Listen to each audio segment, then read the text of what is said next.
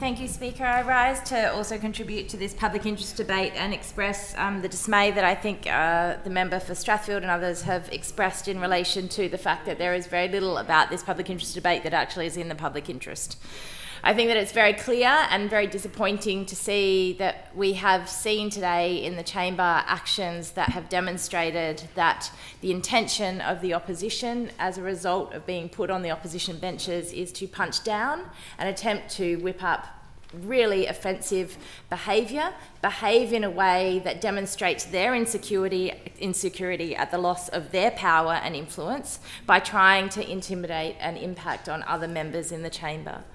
I think it's really important, and I share solidarity with the member for Strathfield and the recognition that you could say that my family also worked in catering. My dad, as an international student, after he studied to be an accountant, actually decided that he could probably make more money starting a restaurant with his mates, and they used to enjoy going to the markets in Adelaide and buying the squid, which the Australian folks would buy as bait that was very, very cheap at that stage, and have feasts as they were struggling to make ends meet in the restaurant industry. I myself also worked you could say in catering as a hospitality staff person to pay my way through my studies. It's important to recognise, and I recall when I wrote an academic paper for the Court of Conscience journal at the UNSW, writing on the inequality of the pandemic and the impact that it had, I wrote in that article in the conclusion, in my workplace, the New South Wales Parliament, most of the people who look like me and those who reflect the real diversity of our community are actually not those sitting in the chamber. They are the ones serving the food, cleaning the offices and keeping things moving day to day. The reflection that I would like to make on the comments made earlier by the Shadow Minister for Multiculturalism, former Minister for Multiculturalism, is the fact that we would do well in this chamber to reflect the diversity of the people that work in catering in this building. And it is a great pleasure to see after the election this year that now when people make racist comments in this chamber, we can have a small mini caucus just outside, and it's not just the chamber looking to me, wondering whether I'll call the racism out.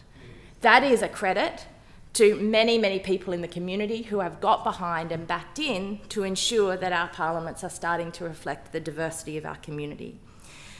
But I would say that whether someone makes a racist joke or a racist flippant remark, that is still racism. And the racism sticks and it lingers. And it infects people's public perception. And in our role as members of Parliament, we could and should hold our public perception strong. And it is for no member of this place to determine how we put ourselves forward as representatives in this place.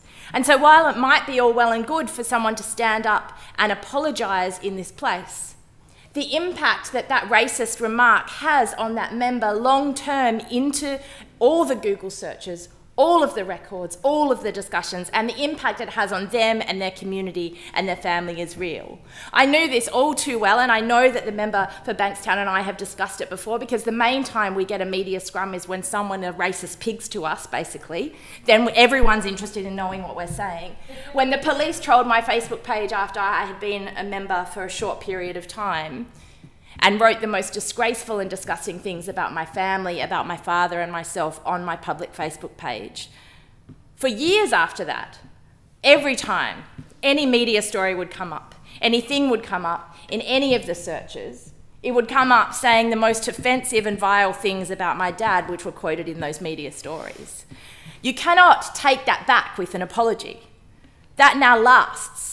And so I would urge every member of this place to think about what they are doing when they are saying it, but also to think about what they are taking away. Because in doing that, what you are doing is taking away people's ability to participate in this chamber as equals. You are taking away our ability to do and behave as we want to behave without us being tainted by the idea of whether we will be angry, whether we'll be enraged, or whether we will be upset and hurt by the actions that are taken. And you'll note that the member for Strathfield, and he does a much better job than I do at it, and I have been very measured and very calm in this debate. Well, I can speak for myself only to say that my rage and my hurt at what was said in this chamber today is so strong. But if I come in here and yell, I will be further marginalised. And so I have to put on my nice and reasonable voice to face the racists that continue to try and stop us from participating in society.